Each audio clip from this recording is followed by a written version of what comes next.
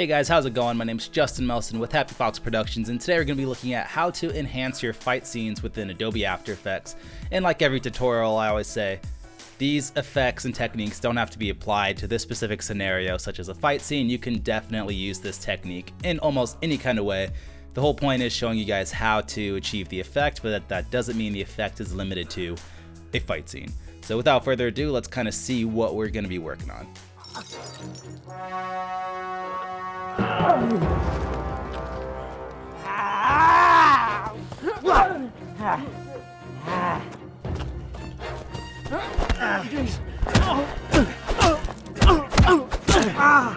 Fuck! Oh, that really hurt. So here is a perfect frame to stop at. That's Dylan, he's an actor. That's my friend Ryan, he's an actor. And so basically what the effect is, we're not gonna be looking into how to edit and mix it, but more or less how to do a touch-up. So most of you guys who watch film, right, you guys know what Ryan Connolly does. I don't know if you guys know about this, but he said what he likes to do is he likes to take a frame right before the impact and then just take a frame or two out, just so the effect, or just so the punch looks a little bit more violent, which I really do like. So the first thing I did is I took a frame out of the shot. So let's say this is the original shot right here, ungraded. So we would go from this, actually let me turn my volume down so you guys don't hear it. So this is what the raw shot would look like.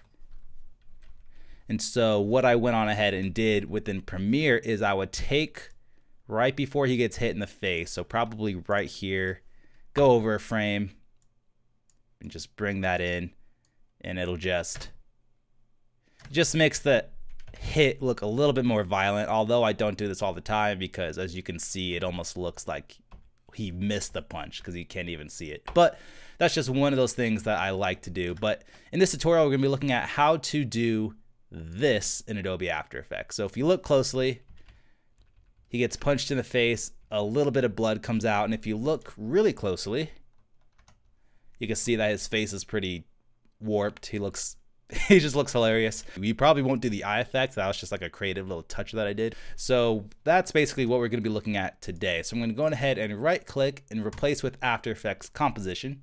All right, so here we are in the infamous Adobe After Effects. And those of you guys who want to know, I went on ahead and shot this on the Blackmagic cinema camera. Those of you guys who follow the channel know that I love Blackmagic cinema cameras and they're amazing. What we're gonna go ahead and do is just mess with his face and probably apply a little bit of blood and just a little bit of elements to touch up the effect that he just got punched really hard in the nose.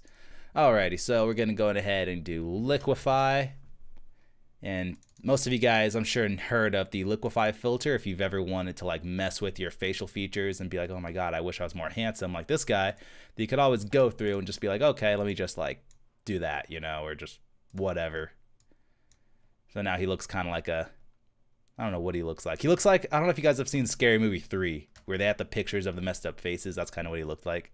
But okay, anyways, I'm going off track. So we got the liquefy effect. So we're going to go ahead and apply that right here. So I'm going to go ahead and hit Alt, open bracket, and I'm going to go ahead and maybe squish it in because, you know, that's what would happen. So that looks hilarious. So we're just going to do that. And what should I do? Oh yeah, we'll keyframe this. So just because why not? So we'll keyframe that and we'll page down, and we'll go to 0. And so now we got like it's very subtle. Yeah, it's almost too subtle. We should just really go all out here. You know what? Yeah, let's do it even more, just cause. And maybe even we'll go this way. And actually I'm gonna hit U so I can look at do that. And yeah, so we'll just keep it like that. Boom, boom. And then I'll probably just duplicate this. Okay, so here we are and it's duplicated. So I'm gonna go on ahead and probably do the same thing right here. Probably bring it in because he got punched really hard in the nose. Maybe bulge his eyes because no, that's too much. Way too much. And maybe even like And by the way, if you didn't know, you can always go through here and mess with the brush size. You can always bring it in. So the pressure is fine, but I might bring the size in. Bring his nose that way. Bring it that way. He really flattened his nose. And cool. He's a bit more visible in this frame, so we might really... There we go. Okay, so... Boom, boom, boom. Okay, it's not too noticeable, but it's one of those things where what I like to do is I like to edit and do visual effects as if they were going to be displayed in like a cinema or a movie theater. Because sometimes, and I've overheard people say like, oh, it's going on YouTube, so why put in the extra work if it's going to be seen on a mobile device or a computer or wherever. But I feel like, obviously, it's just way more professional to do the work as if it's going to be displayed on a giant 40 to 60 foot screen, because then people would notice this kind of stuff. And then if you put these little details into your YouTube videos, it'll just make it just that much more authenticity. Why did I say authenticity? It'll make it that much more authentic. I can't really talk right now. So basically bring that in there. Looks good. So let's go ahead and bring in some blood. Blood burst 16. Yep. So blood burst 16. This is like my favorite blood asset in the whole pack, because it's just, you can use it for anything, for bullet hits, for heck, if you really wanted to get creative, you could even key this to be brown and almost make it look like a bullet hitting the dirt. There's a lot that you can do with it in this specific asset. So this is going to be the one that we're going to drop in there.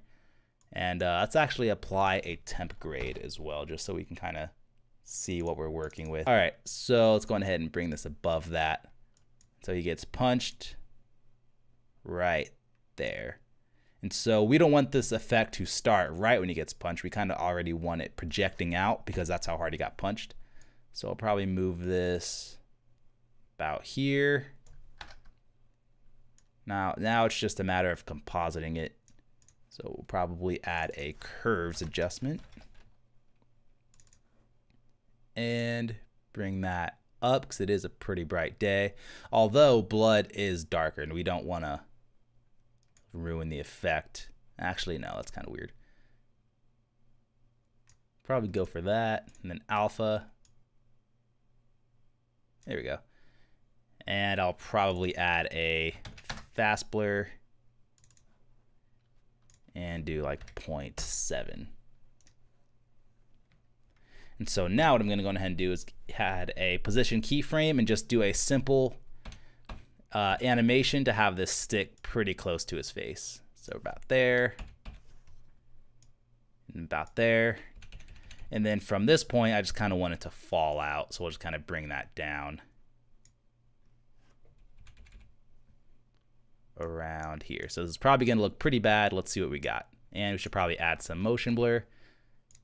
And then we'll go into composition, go into advanced, and shutter angle. Let's do a 90-degree shutter angle just because we shot at a pretty high shutter speed.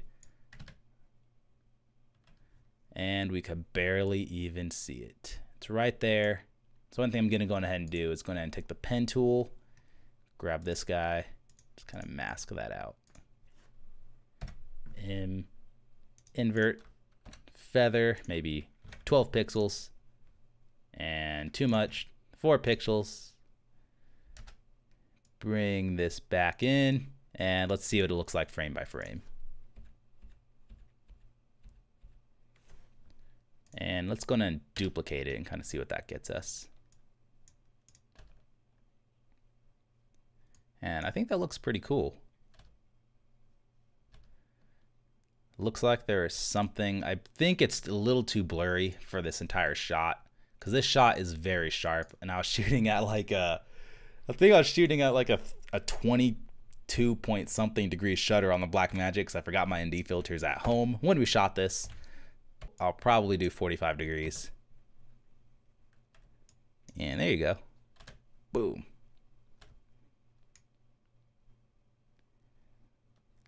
So it just adds a little bit of blood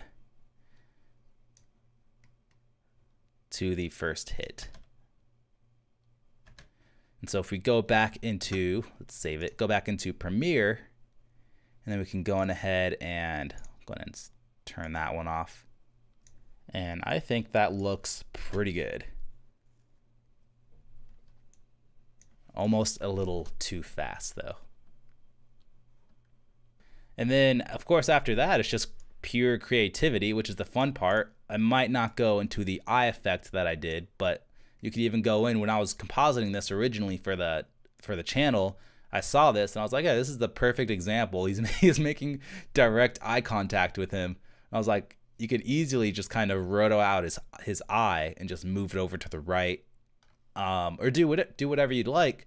And then you could even do a lot more. You could add, heck, even some smoke element, like add a very, very, very soft smoke element that'll emit kind of from his face, or even like a water element and just kind of roto out some of the water bits, or maybe add trap code particular and just make it look like sweat or anything. And it's always the little details that go into it. Even if your footage is 720p, unfortunately, or 480p, you could always go in and it's the little details. That is mainly the tutorial for you guys. I hope you guys enjoyed it, and if you guys would like to see any more tutorials, or if you'd want to see how I usually pace my fight scenes in terms of editorial or how I mix it, feel free to leave a comment below. But thank you guys so much for watching. My name is Justin Melson with Happyfox Productions. Please feel free to subscribe if you would like to for more short films and tutorials and all sorts of fun stuff.